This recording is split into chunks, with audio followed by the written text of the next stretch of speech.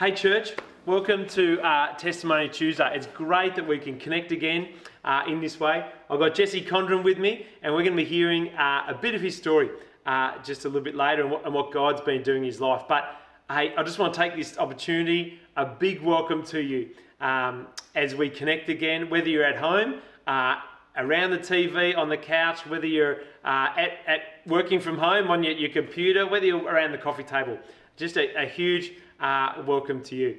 As I said, got Jesse here, and Jesse, the teenagers have been doing something different for term one, and do you want to tell us what's that all about? Youth something, I don't know what it is. What is it? Youth Alpha. So every Sunday night, about 13 of us will all carpool up to Leongatha, and we'll go there and have some games with all these other youth groups from around that area, and we'll have games, have dinner, and then we'll watch a video, and I'll have questions, and then we'll get in our age groups and discuss on those questions and go deeper.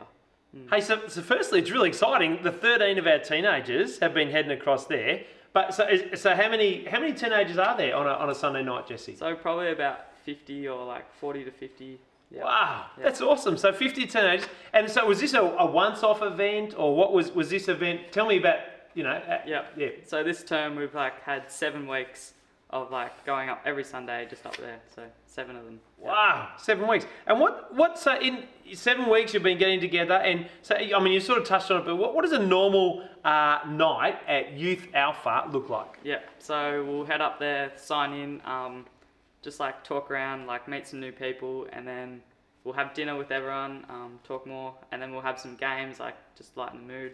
And then we'll watch a video in our age groups, so year 11, 12s and stuff.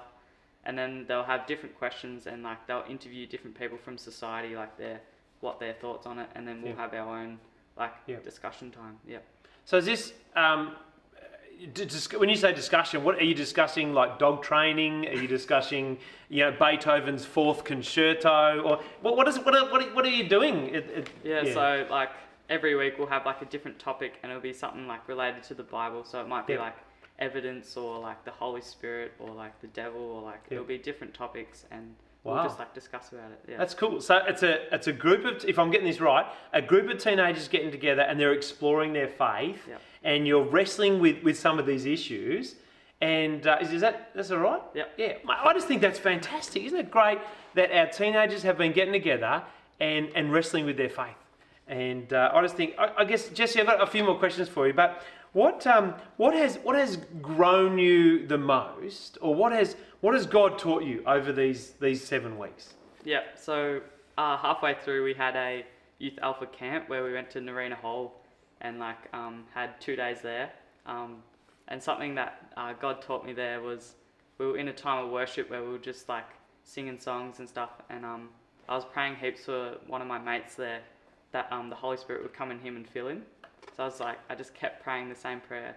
And then later on, Mark Patterson came and prayed for me about all this stuff. And after that, I just started crying randomly, and I felt God had just given me a really big hug.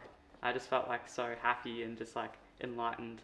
And then after that, I looked to my left, and my friend was there who I'd just prayed for before that, and he was just sitting there arms open, receiving the Holy Spirit, and he just started talking in tongues heaps, cool. Ages, and it was so good to see. Yeah. So what has God taught you, out of if you had to boil it all down? I know it's hard. I know it's been a steep learning curve, but what is one thing that God has just really driven home to you through this whole Youth Alpha experience? Yeah, I think He's taught that it doesn't matter how big the event is or how small it is, He's always there, and you can always have an experience with Him. Yeah. I've had other experiences at huge events similar to that, and it's it's the mood, they've set it all for it, and it's big, it should happen. But when I was at this little camp, going into it, I was sort of oh, nothing really will happen.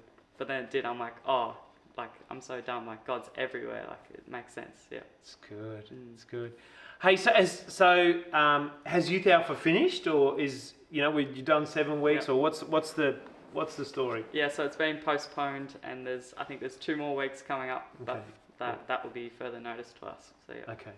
So if you were a teenager at home and you're watching this, and would you recommend Youth Alpha to another teenager? Yeah, Someone who's thinking about it, what would you say? Yeah, I'd be like, for sure go, like you'll meet heaps of new friends, like people who are like you, the same age, and like have the same like beliefs as you, and yeah, you just learn so much there, and yeah, it's really good. That's cool. That's cool. Hey, church, please.